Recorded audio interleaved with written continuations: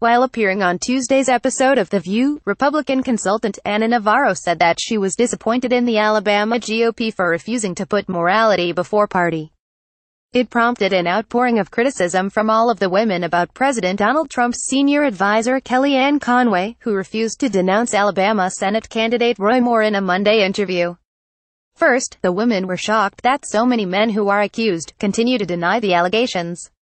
While Sen. Al Franken DMN confessed, apologized profusely and asked for his own investigation, Navarro noted that President Donald Trump was caught on camera bragging about it and still denied it. Co-host Joy Behar commented that Speaker Paul Ryan RWI withdrew his support of Trump after the Access Hollywood tape surfaced, but that he's been remarkably silent on Moore. Navarro said that Ryan as well as Senate Leader Mitch McConnell RKY have denounced Moore and pulled support.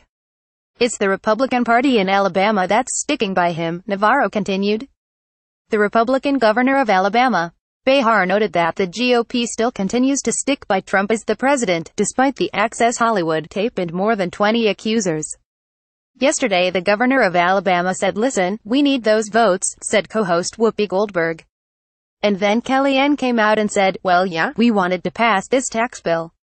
So, basically what they're saying, it's like to me, and if I'm wrong, I'm sure somebody will tell me, but you're basically saying, I don't care what he did to you. I want to get this tax bill passed, and if that is, in fact, how you feel, bye, because I think women are not taking this anymore. Women are not playing with you here." Co-host Sunny Hostin reinforced that the issue was about child molestation, and asked, "How do you put the party before children?" "Sunny, we got a hooah-grabber and chief in the Oval Office," Navarro cut in. "That's how you do it. This is right out of Donald Trump's campaign playbook."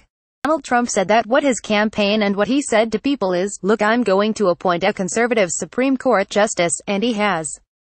"And therefore, vote for me no matter what, because that's more important than anything." Behar noted that Conway is the mother of daughters and blasted the Trump aide, saying, she should be ashamed of herself. In an earlier segment, Hostin discussed the allegations facing Charlie Rose, noting that at least one of the accusers approached Rose's female producer and was ignored. Hostin was furious that there were women covering for men accused of misconduct and harassment.